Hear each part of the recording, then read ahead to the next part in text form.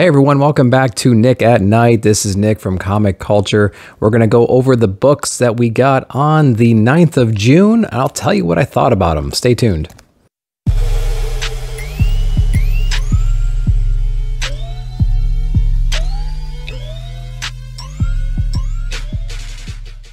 All right, so we got a lot of good books on June 9th.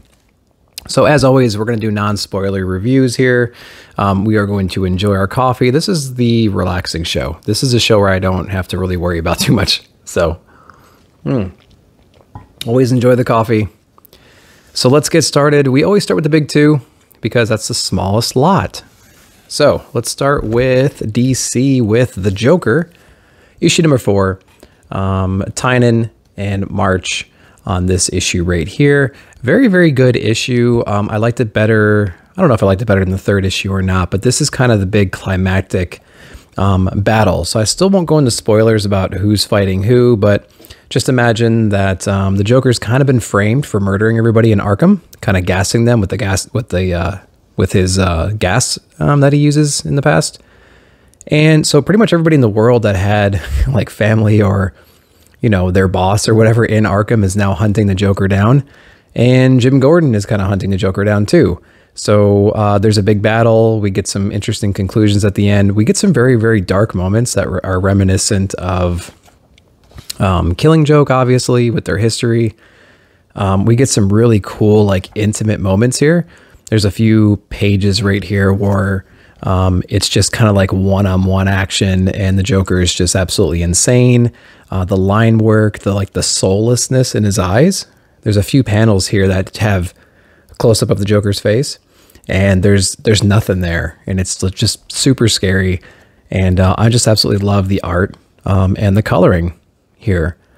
Meanwhile, our folks at home, Oracle and Cassandra and everybody that are kind of at home, kind of holding down Gotham, they're kind of in for a rude awakening as well. So we got a little bit of hints about what's happening at the home front. We get a little bit of conclusion of what's happening overseas, where the Joker has been hiding this whole time. We get an appearance from Vengeance. We get some really eerie one-on-one moments with the Joker, and it's just kind of, it's good, man. I really, really enjoy it. So Joker number 4, Tynan, very interesting, very, very good, spooky read. Highly recommended. All right, moving over to Batman the Detective. This is from Taylor. This is from Tom Taylor. So this one is a little bit about kind of like the origin, and I forget the guy's name. Batman's been kind of teaming up with this one guy, and he's like the world's best manhunter. And I forgot what his name was, but it kind of shows how him and Bruce met, how Bruce was trained by him. And then, you know, the same thing happens kind of like in the movies where, remember the Christopher Nolan movies when Ra's al Ghul's like, okay, to be initiated into the League of Assassins, you must murder this guy. He's a rule breaker, whatever. And he doesn't do it, and he kind of goes AWOL.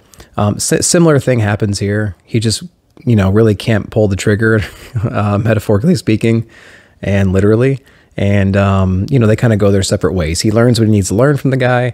He goes his separate ways. It goes over a few stories about how they met, you know, here and there since then. And then it kind of, you know, has an interesting conclusion at the end where Bruce Wayne finds himself in some trouble. So I'm going to flash a page here. Nothing really spoilery because we don't really know what's going on. It could just be a trick, and I'll cover the bubble. But is that supposed to be Bruce? Dude is jacked. He looks completely different than what we're used to seeing. So I don't know. That doesn't look like the Bruce that we're used to seeing. It looks like, I don't know, man. It looks like I don't know. He's just completely ripped and jacked in that. But it's a good read. I like The Detective. I like the main Batman run. And this is the only other Batman book, I think, that I'm reading right now. So it's grabbed my attention, and I've tried a lot of them. A lot of side stories. All right. So, guys, that was the only DC books I got. I don't know. And I only got 2 Marvel books. Let me go into Spider Shadow, number 3, Chip Zdarsky. I love this book. I think I enjoy it. I think issue 2, this is issue 3. I think issue 2 was my favorite because it was the Peter Parker just kind of going insane and just kind of taking everybody out. because he's got that symbiote suit. He's really kind of, you know, taking over his personality, bringing out the worst in him. And this is like the Sinister Six's response to that. They're like, listen, he's just going out and killing everybody, so we need to kill Spider-Man. So let's get together. We'll band together. We will set up this big trap. Kraven will kind of put it all together for us. We'll get him out of the city so the other heroes can't interfere. And we will kind of, you know, all get him at the same time. Just follow the plan, right? I think Kraven says it a few times, if I'm not mistaken. You know, draw him out, you know, remember the plan, something like that. So it's classic symbiote tactics, you know, like noise and fire are like his worst enemies. So they try to play to that. It doesn't quite go according to plan. There's some casualties here and there. We get an interesting revelation at the end with Jonah and Peter. We get a little bit of Black Cat and Mary Jane action at the end. And then we get, the ending wasn't extremely obvious to me, although never mind. See, that's what I love. I love doing these videos because it gives me an opportunity to flip back through and kind of talk it out. And now I have a better understanding of what the last page is all about, but I don't understand how that happened. I might need to go back and read again. So there's a big problem at the end, at the end of this issue that I don't know how they're going to overcome, but I'm not entirely sure how that happened. And so yeah, I love Spider Shadow. I don't read any other Spider-Man books, and I absolutely love this one. Can I just say real quick, I've been holding this book for just a couple minutes while I've been talking, and it's already wrinkled and rippled from just the humidity of my hand, the oils on my hand. It's already gotten more wrinkled in the back. Marvel, you're killing me. And when I bought this book, it's got that dark bind right here. And I think Rogue Trader said it's called chipping or something like that, where it just basically comes out of the press when they fold it, and it's already got this white crease on the fold right there. And it's just because the paper sucks, right? It's just like it's not cardstock, it's not anything. Whereas, you know, some other books, I mean, Joker is clearly thicker pages, right? Absolute crap quality on the books. And you can't even buy a 9.8 off the shelf, which is really a shame if they take off for that. So anyway, I don't want that to deter you from picking up this book, because this book is great. The quality of Marvel books is awful. All right. So, and then I don't get it, because I think this is a Marvel book, and it has a different page quality, but it suffers the exact same problem. The entire spine is going to be broken and white. Heroes Reborn number 6. This is the second connecting cover. I'm not going to get this right. I keep saying it over and over again. This is number 6. 1, 2, 3, and 4 are connecting covers. Okay. 5, 6, 7, and 8, I believe, are all connecting covers too. And then I think 8 is when we get the new series, and it's actually a number 1. I'm never going to be able to explain that any better than that. But I actually like this book a lot. It was kind of confusing. Not confusing. It was interesting to read a Wonder Woman type character inside of a Marvel book, which essentially this is who it is, right? This is Wonder Woman. She's got the gauntlets. She's got some kind of lasso of something. I'll just show a splash page right here. I mean, she's getting her butt kicked constantly, but she's like the last survivor, and she's like defeated all these gods. She doesn't have Mjolnir, but she's got the Rainbow Bridge like axe, which is interesting. She doesn't think anything's wrong. She's kind of like battle hungry. You know, she can turn all of her enemies that she defeats to stone. She used to be in love with Namor. But we have one of our heroes that's slowly remembering their origin and remembering that something's just not right and there used to be another way of life. He confronts her and kind of sets her straight. Now she's extremely intrigued as to, you know, who he is, where he came from, how does he know what he knows, things like that. And so then, of course, like we've seen in many other Heroes Reborn issues, that character is introduced or reunited with the other characters we've been building this whole time to create this Avengers team that knows something's wrong, and they've acknowledged it, and they're all teaming up to face whatever, you know, foes did this. So Heroes Reborn has been killer. I've really enjoyed it. I love all the art. I I've loved the story. I've loved the way it's been constructed so far. I like the way the characters are portrayed. I don't really read too many other Marvel books, like in the X area or Avengers area or Fantastic Four area, but I absolutely love Heroes Reborn. So I can't wait for the rest of them. All right, that's all the big two, guys. Gonna move into a fun book. I bought this book. It was a cover buy for sure. It was Ash on the cover there with his boomstick and his chainsaw arm, and then Vampirella with that classic like Evil Dead skull on there. This is Dynamite Lives. I believe it's issue 1. Yeah, Dynamite Lives issue 1. Again, Ash and Vampirella on the cover. Vampirella, I heard, will change your life. I don't buy it. So it's classic Ash working at S Smart. Shop Smart, shop S Smart. Working there, you know, the Deadites come and start attacking him for whatever reason. They, you know, heads start rolling around talking to him. He's kicking everyone's ass, really creative.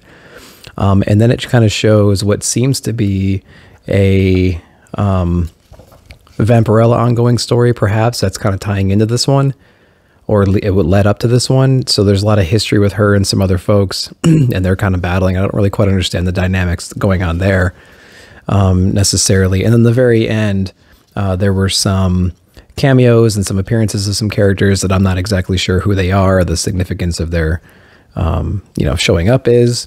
But I thought it was interesting. It was just a fun read. It's kind of always fun to watch Ash just destroy Deadites constantly. Dynamite Lives #1. It's a cover buy for sure. Had a good time reading it, but I don't think I'm going to get the rest. But maybe Ash is just interesting enough to make me want to get the rest of them. I just don't have any idea what's going on with the Vampirella. If you know, let me know in the comments, because I have no clue. All right, let's keep going. We got Eve, #2. This is from Boom Studios. I got this book, and then I have the second print, #1. They came out in the same week. Really enjoyed this issue. I liked this issue way more than issue 1. I'll tell you why I didn't like issue 1 real quick. I didn't like issue 1 because she kind of accepted whatever stories she was told just way too casually, in my opinion. You know, if you came out of the Matrix, which essentially is what this book is, this girl's been kind of raised in a Matrix-like environment.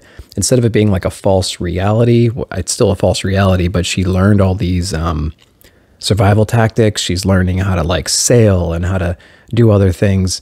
And it was all because one day she'll be released from her pod and she'll need those skills when she gets up. Well, hey, kitty. Well, how are you? All right. Yeah, we had a cameo from Maya.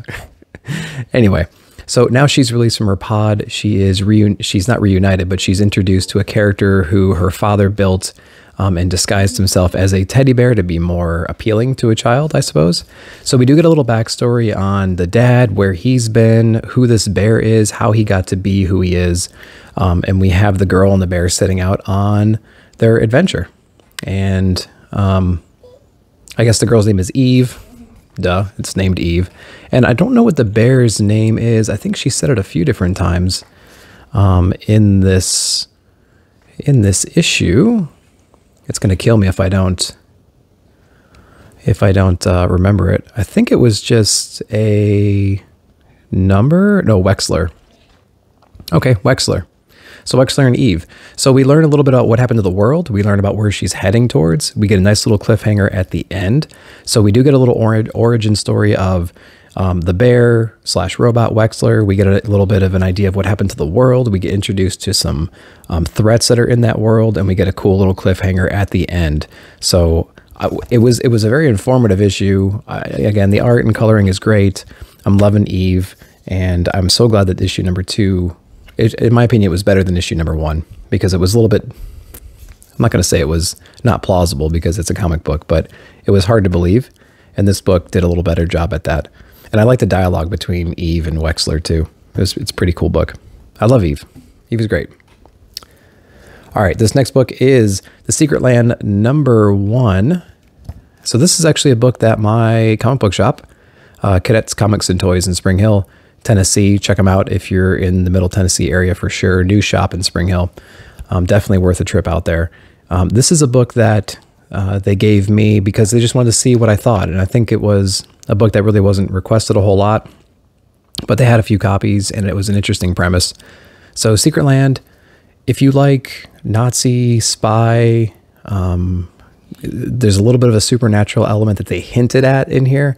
So essentially we have this woman who's a spy for the US military, and there's a man who's probably in the Navy, something like that. And they kind of had to go their separate ways to perform their different tasks, right? So she infiltrates a Nazi base. He kind of goes more towards, you know, just more combat related missions. And she's working on this like power source with this engineer, and it's some secret Arctic Nazi base. They actually get it activated. It's somehow like a miracle generator of some kind, and there's a little hint of a supernatural force behind it. She kind of has these visions, and some of the other people in the area say they have these visions too. And so it's kind of like this story of, you know, what is this machine they actually built? Is it tapping into some supernatural power? You know, this whole base is run by Nazis, and then you have this couple that have been separated but are in part of the same war, and they each kind of think, you know, the worst of each other, like, oh, she actually died, or he died, or is it a cover-up, or did he actually die? So they don't actually know if each other are alive at the moment. There's a lot going on here, and I actually really, really enjoyed it. So this is The Secret Land, #1. I would pick it up if you're into Nazis, a little bit of supernatural stuff, and some war books. I'd pick it up. It's pretty cool. All right. Another book I was really, really looking forward to from Aftershock. This is Bunny Mask #1. I was looking for the variant covers. My buddy Kirk actually picked up the black and white variant, and I think it's like perforated, right? So you can cut out the actual mask and wear it. I don't know if anybody would actually do that. This is a pretty interesting book. So this book from Aftershock replaces Maniac from New York, or Maniac of New York, or whatever it's called. So that one just wrapped up. So they needed a new horror title. So I'm assuming that this one just kind of fills the spot for that. This is Paul Tobin and Andrea Muti and Tyler Esposito. So Bunny Mask is interesting. You kind of get a mixture of, it's like a murder mystery, kidnapping, supernatural mixed with like a psychopath, and like this guy who's schizophrenic, right? So they have like this schizophrenic father who's like abusive to his daughter. She's kind of been brainwashed into kind of like, you know, finding the truth. And finding the truth is, to him, you know, digging this giant hole to the center of reality, and you're going to find truth. So some other people get involved, unfortunately, in his shenanigans, and there's some murders going on, some supernatural stuff. They see this monster, and it kind of flashes forward a little bit, and you get some characters that were in that situation in the past kind of reuniting, so we think. And then we learn a little bit more about the supernatural aspects of this cave or property that all this kind of craziness happened, or this craziness where it was going on. So there's kind of a little bit going on here. I had a good time. The art is interesting. Let me give you a little hint of some of the art here without giving away too much. So it's just like cave systems and an interesting, like almost like watercolor-ish in a way. I don't know if that's a good way to explain it. What's a better way to explain the art in this? I can't even think of another comic book that is drawn or is colored like this particular book. I had a good time with it though. It left some cliffhangers, obviously, at the end. It's going to get more supernatural soon, and it's I think the covers are fire though. Look at that cover over here. It's just creepy. Yeah, so Bunny Mask #1. I was looking forward to this book for a long time, and I think it was great. All right, 6 Sidekicks of Trigger Keaton. This is yet another book that my shop owner tossed my way because, you know, he kind of wanted to see what I thought about it, and I absolutely, I didn't hear about it at all. It's a new Image #1. Was it Kyle Starks and Chris Swartzer? I can't say the people's names. Anyway, 6 Sidekicks of Trigger Keaton. Interesting premise. So basically, imagine like, I don't know, Chuck Norris in his heyday, right? Doing films and TV. But like, instead of not hitting the stuntman, he like punches him in the face. He's yelling at the sidekick kid. That's like part of the show. You know, he's flirting and and, you know, harassing the women on stage and things like that. He's a drunk. So, you know, but he's tough. He's, you know, martial art guy and everything like that. So, you know, eventually, you know, spoiler alert, there's a body here and there's 6 people across the bottom. So it's not too much of a spoiler, but this man actually dies and it's kind of a mystery. And so the 6 sidekicks of Trigger Keaton are actually the 6 people like throughout their careers that he's been on TV shows and stuff with. And they've all had their like falling outs, and it gives a little synopsis when you introduce the characters, like, you know, this is sidekick number 2. They joined Trigger Keaton on some TV show. And then like the next page, it'll say Trigger Keaton can't work with this kid because he can't act or whatever, or he said something stupid or something like that. And then he ended up losing their career. And so all these people are pissed at him for some reason. So they're all practically suspects, but it's kind of like their journey to kind of figure out what the hell happened to Trigger Keaton, because he was found hanged in his apartment. So it was an interesting thing. The ending was kind of weird. You know, they're all a bunch of like used to be actors and stuntmen and things like that. And there's kind of like a Anchorman moment where like all these stuntmen get around and they start arguing about stuff and fighting. It's like the Anchorman getting around fighting. So I think the ending was interesting. The premise is pretty funny, and I had a good time reading it. So we'll see where it goes. All right, last book, and I don't know if it was my favorite, but man, it was really, really, really close. This is Geiger number 3. Whew. So Jeff Johns, you know, I liked Geiger number 1. The last, you know, the first like 2/3, 3/4 of it. The ending, I didn't quite know where they were going to go with that. I was like, what the heck is this, like, Las Vegas world? What is this, like, Joffrey-like character from Game of Thrones? He's super annoying, and I didn't like what the expanded world looked like. I liked what our intimate world with this character looked like, with the bomb shelter and his family and this glowing man and him getting attacked and defending himself. So I really, really liked issue number 1. Issue number 2 focused more on ancillary characters and more about like the this particular mom and her kids, and her trying to get these kids out because she knows that place isn't safe. So inside the dome of like Las Vegas, it focused more on. And then we got our main character at the end when the kids were trying to escape. But in issue 3, we get background on our main character. We get some amazing shots of our main character. There's nothing spoilery about this picture. It just says, I'm Geiger. And we already knew that. Really, really cool art. What is it? Gary Frank and Brad Anderson. So we get a little bit of origin about Geiger himself. And we get some information on how he can, you know, withstand the environment without a suit on when everybody else needs a suit. We do get an origin of how I'm going to keep calling him Joffrey because I don't know what his name is. We keep getting it. We got an origin of how Joffrey's face got messed up. We did get to see inside the bunker. Semi-spoiler there, but Geiger's a pretty badass little character, and he's got some pretty interesting skill, and he's pissed, and there's a good reason why he's pissed. The end of the book has got a bunch of filler pages, just a bunch of advertisements. And then it's got a preview for Ordinary Gods in the back. And there's Mom, Mother of Madness. Emilia Clarke from Game of Thrones is tied to that. So we got a Joffrey King in this one, and we got Emilia Clarke doing Mother of Madness. But Geiger it was worth it for sure. I actually love this issue a lot. It's my favorite issue so far.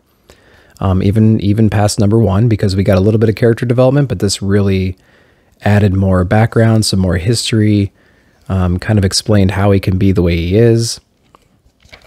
And the art and everything was really, really good. So Geiger number 3, I absolutely loved it.